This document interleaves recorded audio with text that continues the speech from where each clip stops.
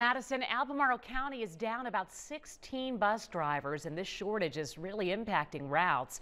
NBC 29's Isabel Cleary talks to a father who just wants to see his son get to school on time. A parent called into NBC 29 fed up. He says his Lakeside sixth grader is missing out on a good chunk of the day because of a consistently late bus.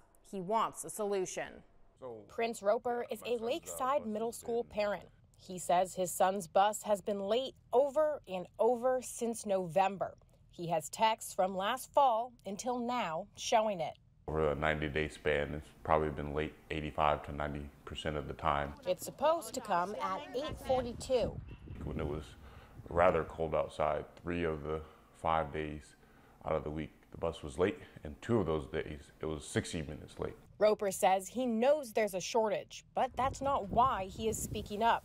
He wants the school to help late students like his son. He's missing important information that he's supposed to be getting during school.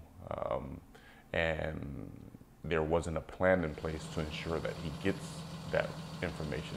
Michael Craddock is the principal at Lakeside Middle. He says there are a few things in motion.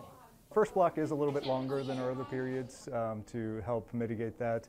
Our morning announcements are recorded and available through a link that students can access that we can share with them. Craddock says just one bus driver call out can start a ripple effect. Have there been a lot of call outs in the last kind of 3 months? It's hard for me to gauge. I find out as the buses come in as to whether who's late or not. I don't really have the data on how many are calling out or not calling out, but I think it's that lack of substitute drivers that is proving to be a challenge. Roper just wants to make sure his son is on track.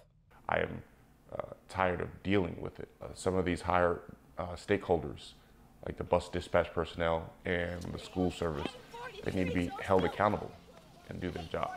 ACPS is having a recruiting event for bus drivers on February 18th. In studio, Isabel Cleary, NBC 29 News.